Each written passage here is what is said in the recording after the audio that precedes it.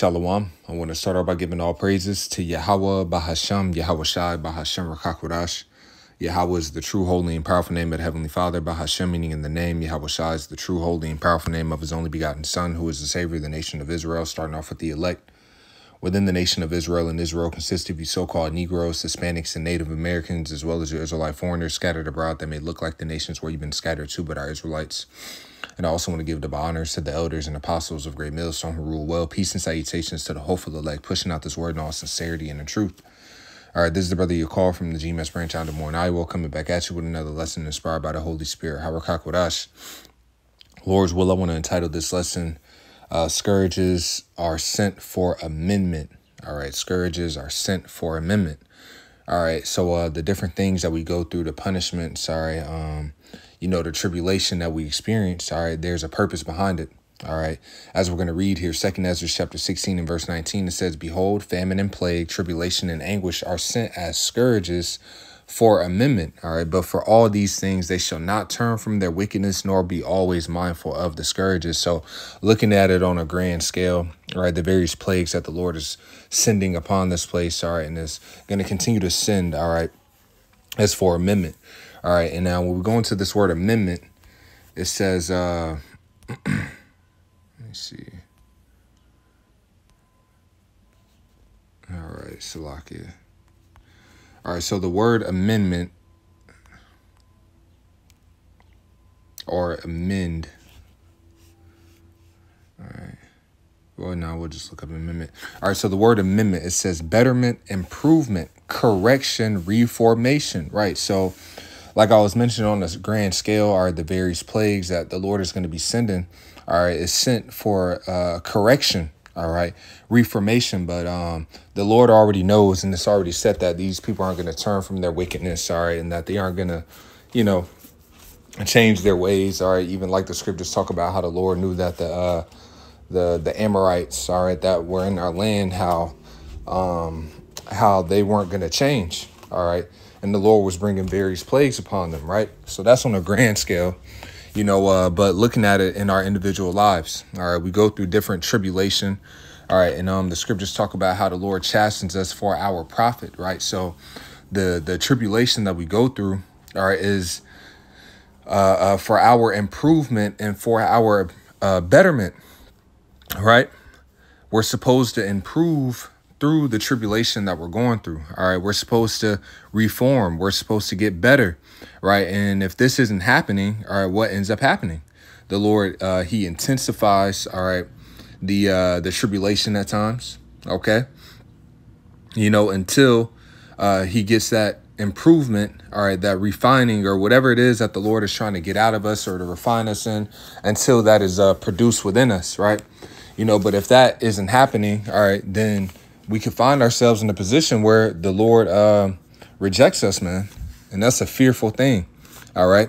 So that's why we have to be very mindful of the scourges. All right. And making sure that we are seeking Yahweh B'Shem Yahweh Shai and asking, all right, what is it that the Lord is trying to show us, and actually make those improvements. All right. Like the counsel was given unto Job by Elihu. All right.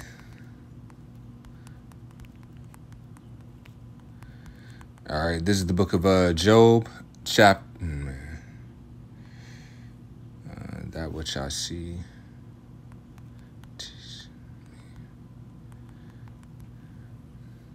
Man, how's it worded?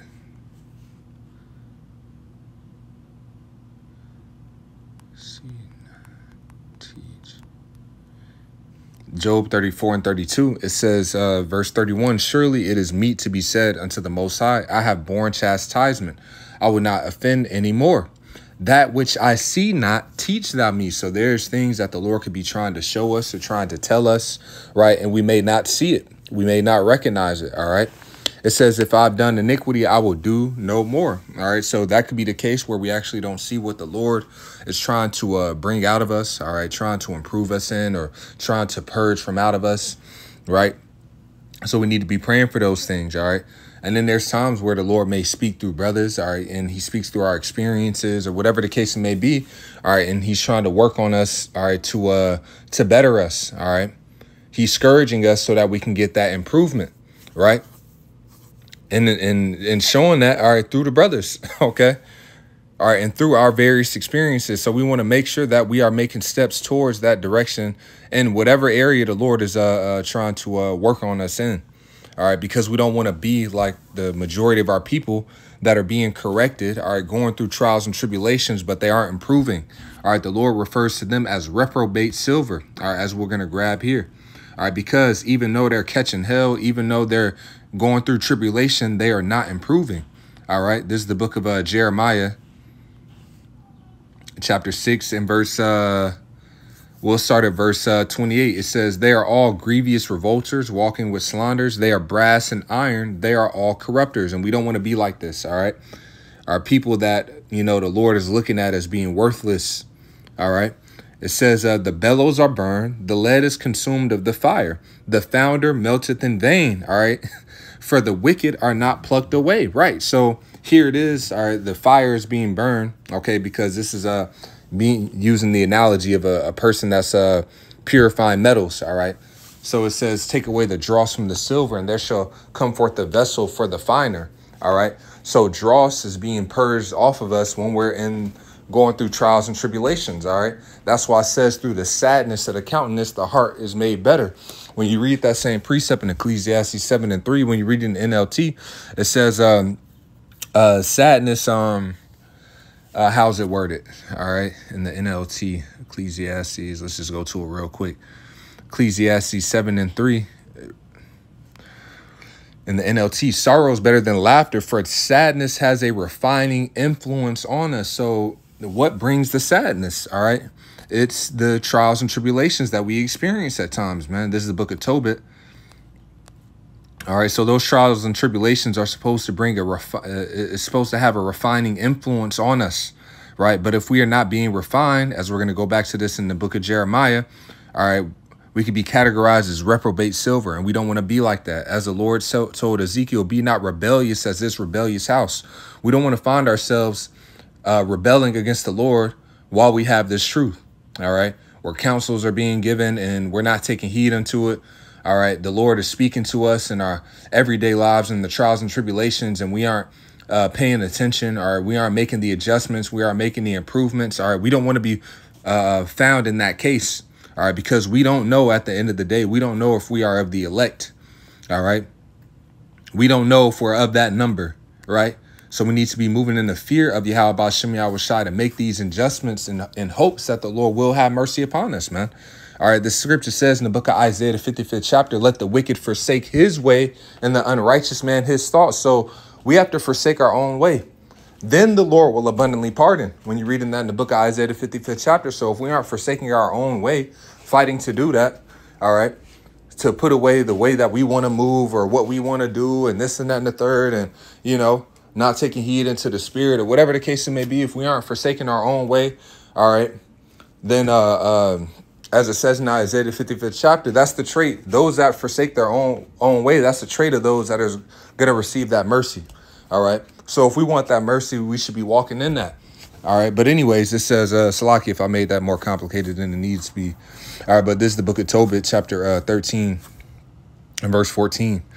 All right, it says, oh, blessed are they which love thee, for they shall rejoice in thy peace. Blessed are they which have been sorrowful for all thy scourges. Right. So the scourges is what brings the sorrow. All right. So the scourges is supposed to have a refining influence on us. Going back into that in the book of Ecclesiastes 7:3. All right. So it says, for they shall rejoice for thee when they have seen all thy glory and shall be glad forever. All right. So we want to make sure that we are mindful of the scourges, man. All right. Seeing that the Lord is taking us through certain things and making the improvements, making the adjustments. All right. Going back to this in the book of Jeremiah, the 6th chapter, Jeremiah chapter 6 in verse 29. All right. The bellows are burned.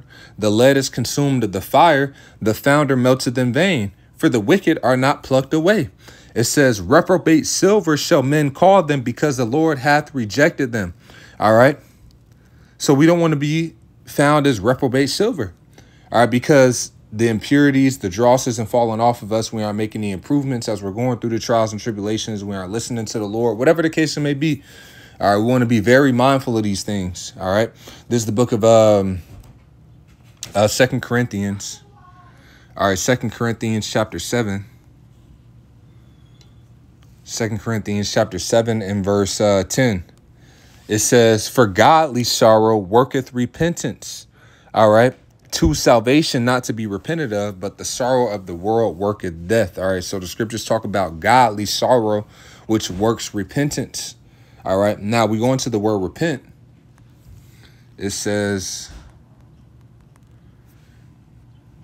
all right, "Be grieved over one's past and seek forgiveness. Feel such regret for sins, crimes, or omissions as produces amendment." So it produces an amendment. It produces what? A betterment and improvement. All right. So if we aren't showing improvement, if we aren't showing betterment, then we aren't showing true repentance. OK. The scriptures talk about, let us not love in word nor in tongue, but in deed and in truth. Right. So our actions have to show forth repentance. All right. It's not just saying, you know, I feel bad, or, you know, I'm sorry, and this and that and the third. All right. You know, we do acknowledge our offenses as we're supposed to. All right. But the acknowledgement. All right. And it doesn't just stop with acknowledging. All right. We have to actually show forth the improvement. We have to actually show forth the betterment. All right. Because, you know, when you look up this word, so we just read the word repent. But when you look up repentance, it says something that stood out to me. It said a state of being penitent, sorrow and contrition for sin or wrongdoing, resulting in vigorous abandonment of it in one's life. Right. So we have to show a vigorous abandonment of certain things, man. All right. That shows the true repentance. Like, you know, now, of course, we're in the flesh and certain things do take a longer time to battle through. All right. Certain things, you know, may just slip our mind because of being in the flesh. All right. But we have to show that sincerity. All right. The scripture says in the book of Sirach how an individual, how does it say, he will repent from the heart. All right. Let's grab that in the book of Sirach, the 21st chapter. All right. Sirach chapter 21 in verse 6. It says, "He that hateth to be reproved is in the way of sinners, but he that feareth the Lord will repent from his heart." So if we truly fear the Lord, then we're going to repent from the heart. All right. We're going to show that improvement. We're going to show that that change. All right. That reformation. OK. And it's going to be sincere. It's going to be from the heart, man. OK. So we don't want to go into the go in the way of sinners. All right. Because what's going to be the end of the sinner? All right. Destruction. This is the book of Proverbs, chapter 29 and verse 1. It says, "He that being often reproved hardeneth his neck shall suddenly be destroyed, and that without remedy." Right. Now, let's read this in the NIV. It says, "Whosoever or whoever remains stiff-necked after many rebukes will suddenly be destroyed without remedy." So this is something that we want to be very, very careful of, man. Remaining stiff-necked. All right. Being warned about certain things and or counseled about certain things and not taking heed, because it eventually can lead to what? Being destroyed. So this is a fearful thing, man. That's why the scripture says, work out our own salvation with fear and trembling, man. None of us are exempt from judgment. All right. Even men of the Lord, even, you know, Lord, individuals whom the Lord loved got judged. All right. Severely. OK. You know, so we aren't exempt from these things, man. So we want to be very mindful of how we're moving, especially in these times that we're in, man. All right. Because the Lord ain't playing around with none of us. OK. And the Lord is very angry. All right. And we don't want to find ourselves on the wrong side of his wrath. All right. We should be looking to appease the wrath of Yahweh Shem Yahweh Shai, man. Not invoking it, you know. So I'm going to end it right there through the Spirit. Lord's what I was edifying. I want to give all praises to Yahweh Bahashem, Yahweh Shai, Bahashem Rakakwadash, double honors to the elders and apostles of Great Millstone who rule well. Peace and salutations to the hopeful elect, pushing out this word in all sincerity and in truth. With that, I'm going to say shalom.